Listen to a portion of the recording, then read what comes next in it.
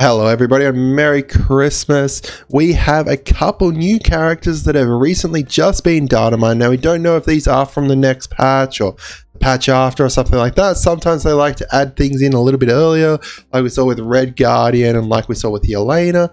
And other times it seems to be like they just add them in the patch before. So there's kind of a couple of different possibilities here, but let's go through them. So the first character that was datamined was White Tiger. Now this is very interesting. She is known to kick around with the defenders. She's definitely a city hero.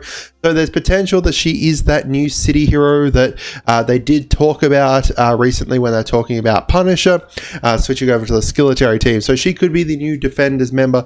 She's also a part of the current Defenders, I believe. Although Defenders in the comics is very different to Defenders in the game and very different to Defenders in the movies. So there's potential that she is going to be that kind of fifth defender-ish character.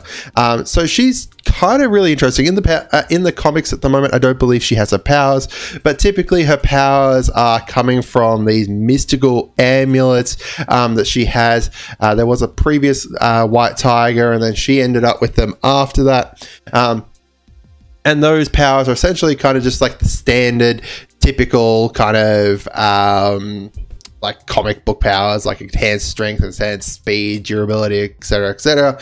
But then she also has extra healing, animal senses, as well as camouflage that allows her to blend in when she's perfectly still. So there's potential that we're going to have some kind of stealth in her kit. I suspect that she's definitely going to be a brawler or a heavy damage character. The defenders are kind of going to be missing that after you've got Punisher leaving to go over to the Skilletary team. So there's a kind of an area that she needs to fill in there, specifically in regards to those being a damaging character. So I definitely suspect brawler, and I definitely suspect a high damage character. I'm not sure if she's going to have synergy with any of them, potentially like maybe with Iron Fist, because they're both kind of mystical characters. I suspect she's also going to be a new mystic character, so that would be good to kind of get that out to start off the year strong with some new mystic characters, seeing as last year we only got like 1.5 because we got more, and then we got Doom only being half mystic. So it would be good to start out the year with some more mystic characters. Now the other one I am much more excited for, but that's obvious because it's an X-Men character, is Bishop. Now this is in the predefined kind of teams that Strikeforce adds in there, and you've got here, you can see Iceman, Jubilee, Beast, Kitty Pryde, and finally right down here in the bottom, Bishop. So that's interesting because obviously Bishop isn't a character that exists in the game at the moment, and he is a character that I would really like to see. So his powers are essentially he absorbs energy. So any kind of energy that's thrown at him, he can absorb it, and then he kicks it back out through his guns or just by pushing it out of him, kind of thing.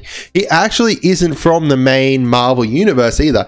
You guys know Days of Future Past, where in the future they kind of had to send somebody back because they got wiped out by the Sentinels and stuff. He was actually in the Days of Future Past movie as well. I recently watched that, and he's in there in the future scenes.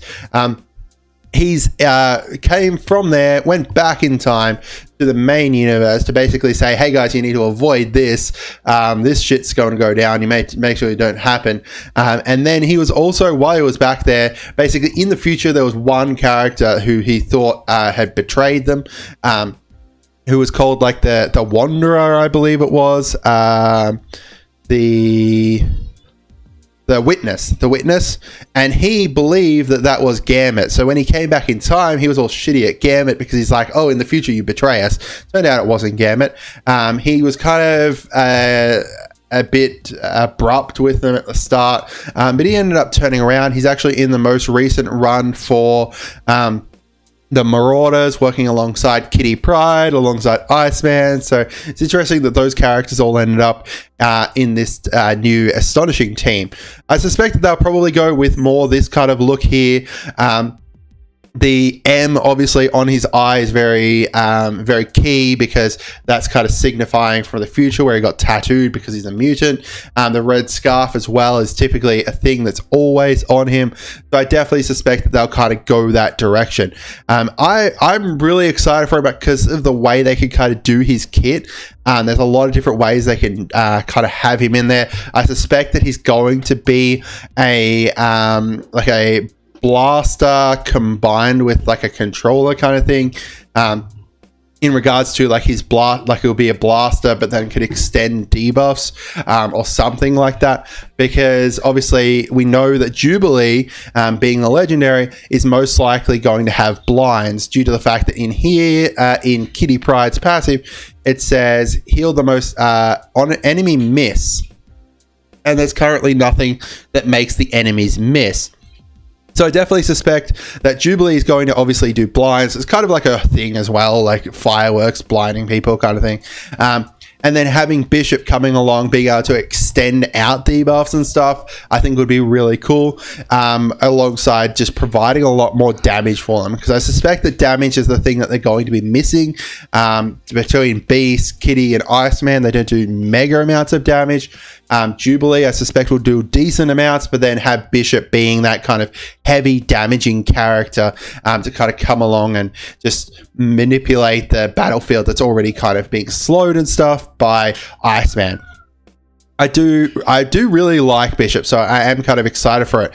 Now, what this kind of means for Gambit and Rogue, I'm not sure. There's still rumors floating around that they're going to be coming in February for Valentine's Day. Whether they're going to be astonishing, maybe they're astonishing and they're like on the astonishing team and they're like the non-raid option, so they replace Kitty and Iceman to be like bring them into war offense or something like that. Maybe they're just playing X-Men and they have synergy with all the different X-Men, and maybe they're on the uncanny team. Who knows? I definitely do think that there could be 7 characters on this astonishing team. I'm going to be holding out to see what exactly happens before I go investing too much into people, but I am excited to see exactly what happens there. As for what Bishop does in Avengers Alliance, which is what I suspect they kind of are going to draw on, he kind of his ability in manipulation, so he takes half damage from certain kinds of damage, and then gets extra turns from them, which I suspect could be something that can work into it. I think that he's going to have similar to kind of like a Negasonics passive, where he gains like a passive shield or something like that per enemy turn. Just kind of, I do think that he's going to be a very hardy character for a blaster. I think he's going to be definitely going to be helpful there. I do think that charge is going to be something that can kind of work in there as well. But I'd love to hear from you guys what you think of both Bishop and White Tiger. I think they're both really cool characters that I'm looking forward to seeing them in the game. I'm obviously a little disappointed if Gambit and Rogue don't come, but I kind of have got to the point that I'm kind of expecting them not to, just because I want them so badly. But let me know in the comments what you guys think. That's it for today. Have a great day and Merry Christmas.